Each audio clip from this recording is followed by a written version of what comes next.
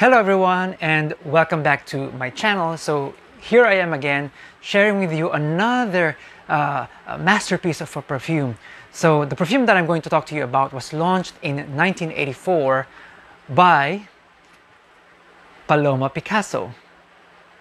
Okay, so Paloma Picasso is a Spanish-French fashion designer and businesswoman, best known for her jewelry designs for Tiffany. She is actually the daughter of the painters Pablo Picasso and François Gillot. I mean, how awesome is that, yeah? So Paloma Picasso, it's a very bewitching perfume. It's dark, it's mysterious. This is an oak moss bomb, guys. If you like cheap perfumes, if you like oak moss in perfumes, you will definitely like this one. It's very unisex, very elegant, and very sophisticated, yeah? Now, I'm gonna go through the notes. There's a lot of them, so I'm gonna have to look up my computer, guys, so sorry about that. So on the top notes you have carnation, coriander, rose, angelica, neroli, bergamot, amalfi, lemon. On the middle notes you have patchouli, hyacinth, jasmine, ylang-ylang, and mimosa.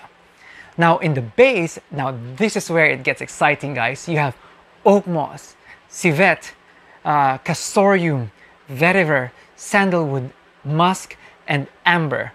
So as you can see, guys, with the base notes, you get civet and castoreum, two notes that are known to be very animalic. Yeah.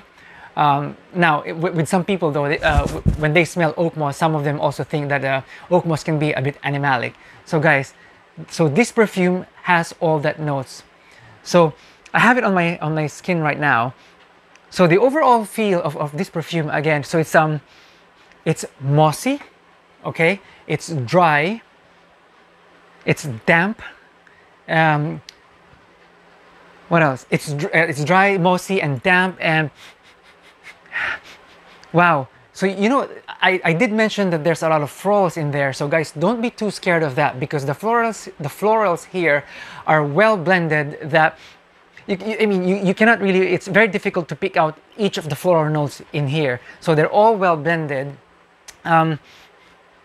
So it gets disguised by the oak moss, civet, and the castoreum. So the dry down again is very woody, to be, in fact. So guys, if you smell this perfume right now, this would pass as a masculine fragrance. So if you like classic perfumes like I do, especially chypre perfumes, do check out Paloma Picasso. So by the way, so this is the EDP version. So the EDT has a gold cap and clear all the way, and then the Pure Parfum, I believe there's a Pure Parfum, which is a circular bottle, and then it's all black.